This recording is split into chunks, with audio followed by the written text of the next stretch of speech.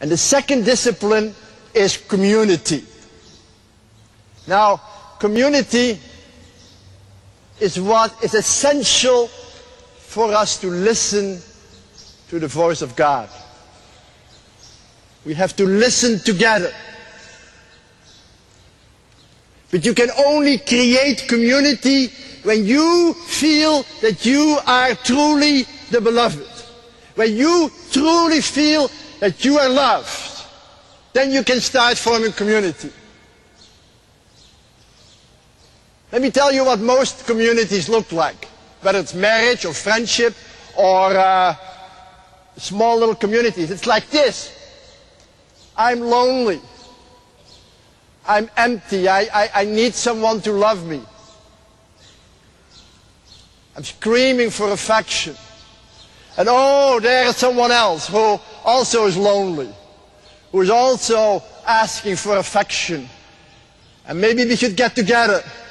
And maybe we should connect. And maybe we should live together. And maybe we should be all for each other. And then suddenly you get locked into each other out of loneliness. And after a while you said, but I'm still lonely.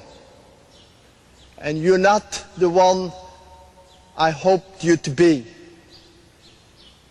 Because some things you don't understand. Maybe we should take a little distance. Maybe we should try again. Maybe a little distance and try again. That's what we call friction.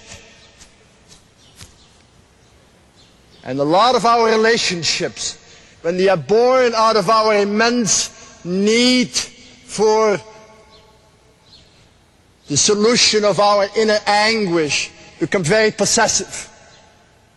And then while our love becomes violent, our kissing becomes biting, our hearing becomes overhearing, our looking tenderly becomes looking suspiciously.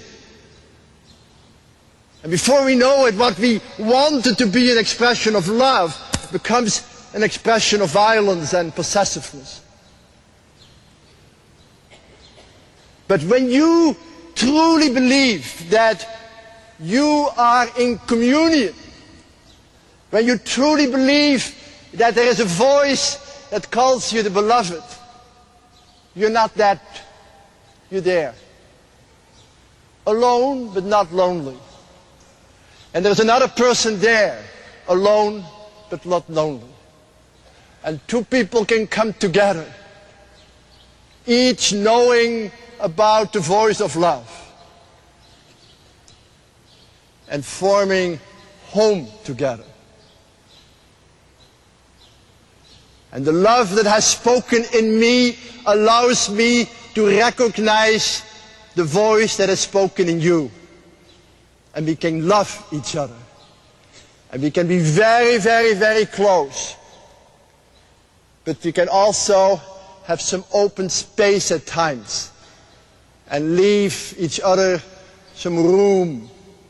And create a place where new life can be born. Where new friendship can grow, where guests can be welcomed, where the child can be born. That is community.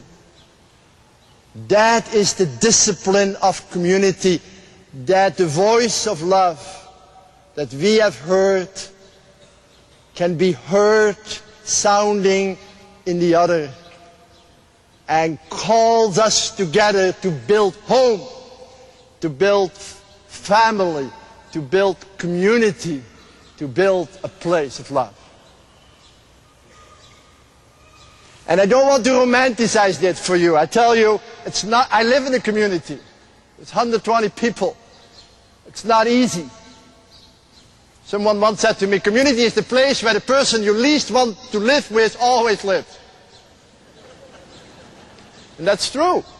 Jesus called the community of apostles together, and then suddenly there is this, and one will betray him. Community is not romanticism. But you can only live in community if in a deep way your heart is rooted in God, and then you can live even with people who are hard on you. And they might become people who purify your heart and deepen your love.